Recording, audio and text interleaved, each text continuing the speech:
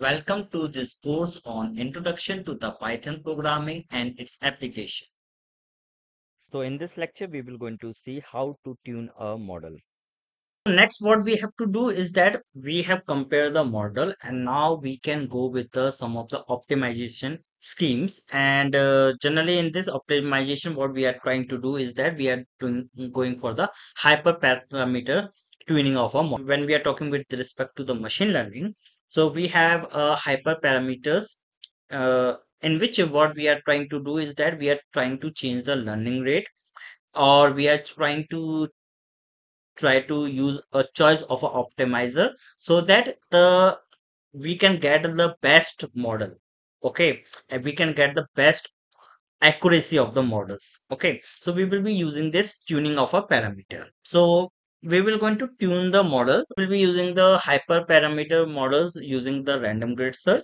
And for this, what we have to do again, we have to call the tune model function. So again, we have to write from PyCaret dot classification import.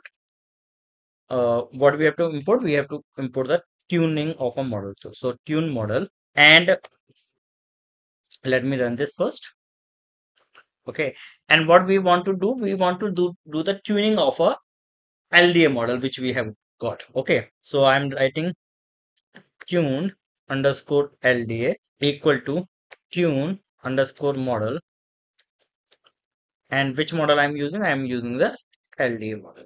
Okay, let me run this. Now it is saying that again it will go into searching the hyperparameter. Okay, estimator is my linear discriminant analysis.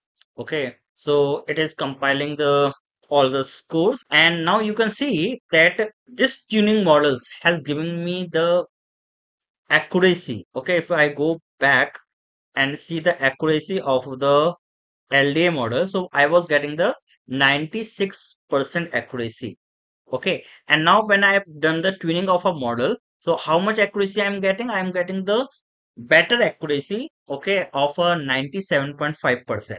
Okay, you can see that my accuracy of a previous LDA has been improved. Okay, sometimes it's happened that okay, we are running a tuning of a model and the models do not get a good result. Okay, so it returned to the previous one only, the original LDA model which we have created.